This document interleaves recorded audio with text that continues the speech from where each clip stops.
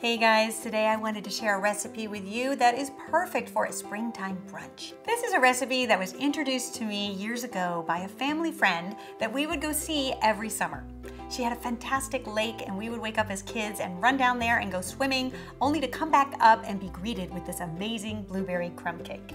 Years later, I started craving this cake again, and so I decided to adapt it based on the memory. And today I'm happy to say it's very close to the original, and I wanted to share it with you. In the bowl of an electric mixer, we're going to beat together a half a cup of butter and 3/4 cup of sugar.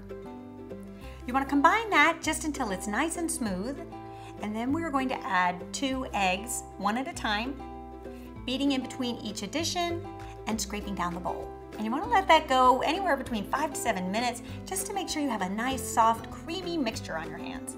To that, you're going to add a teaspoon of vanilla, and you can beat that up.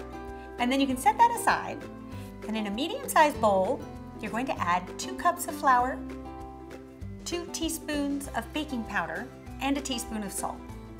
You can whisk that all together until combined, and then we are going to add the dry ingredients in thirds, and then alternate with a half a cup of milk.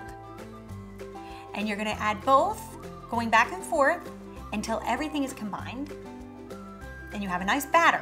Then you want to remove it from your mixer and fold in 2 cups of fresh blueberries. Then you're going to pour your batter into a 10 by 10 brownie tin. I like to use a removable bottom tin. That way the cake is really easily released once it's baked. And you just want to make sure it's nice and sprayed with the baking spray. And then set that aside.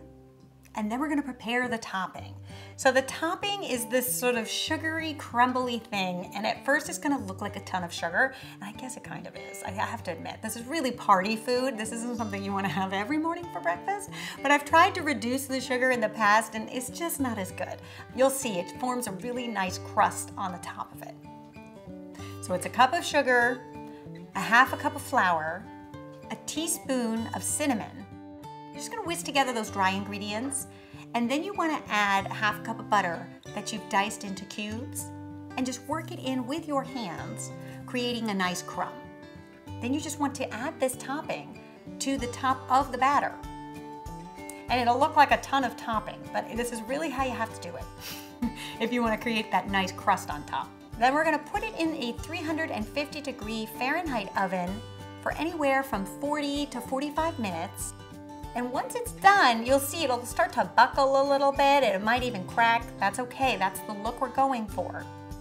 And then let it cool for at least 30 minutes or so. Then you want to release it from the tin, and then you can cut it into nice large squares and pile it on a cake stand. You've got the delicious cake underneath, studded with those fresh blueberries, and of course mixed with the crunch of that sugary topping. It is one delicious breakfast treat, and takes me back to when I was about 9 years old to Lily Pond Drive out in Long Island. I hope you guys give this one a try and let me know what you think. And be sure to subscribe for more quick and easy recipes. And as always, you can find the printable versions on my website, entertainingwithbeth.com. All right, you guys, I'll see you back here next week with another delicious and easy recipe. Until then, bye.